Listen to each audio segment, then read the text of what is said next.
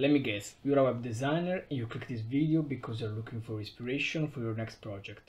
And right now you are probably frustrated because you don't know where to start or where to look for good inspiration. Don't worry, in this video I show you the only inspiration resources that every web designer needs and that I use for my project. So let's start. Before we start with websites and resources, here's one quick tip. When you're gathering inspiration, you need a way to organize it.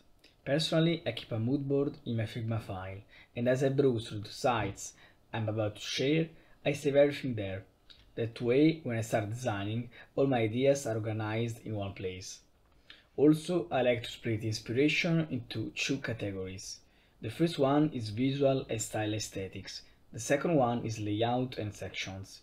These will make sense as we go through the list. Let's start with the famous ones, Awwards, Dribbble and Behance. Now, these websites are great for unique visuals and creative aesthetics, but here is the truth behind these websites. They often showcase experimental websites that have usability issues like bad text contrast or extreme scroll hijacking. Scroll hijacking is when a website takes control of how you scroll. Instead of moving smoothly and naturally, the site forces you into animation, section or effects. They can also have performance issues that you can notice if you run them on page speed in sites, and for beginners they can set expectation too high. Now let's move on to the resources that I actually use all the time.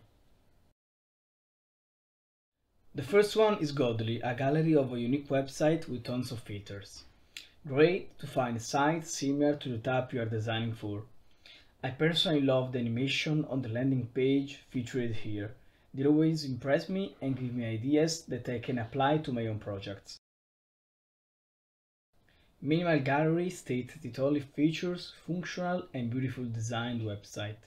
I can personally state that it's packed with inspiring, clean and minimalistic website. In my opinion, it's one of the best, if not the best one, when you're trying to find inspiration for a website or an app that has to be minimalistic and modern. Dark.design and darkmodedesign.com are my go-tos when designing dark mode. Both offer great tags and categories, and every type of dark mode website you can imagine. I use them when I need some ideas for a dark mode website or a specific section. Footer is the only footer gallery on earth and a super underrated gem for every designer. It's entirely dedicated to footers inspiration of every kind. The footer is often a neglected component, even though it's the last thing users see and probably remember along with the hero section. This website has a lot of filters and tags and helps me experiment with my footers and make them stand out. Then we have SaaSPo, my personal favorite. This is a goldmine of SaaS website inspiration, with thousands of examples. The best part, you can filter by section, industry, style, asset and even technology stack.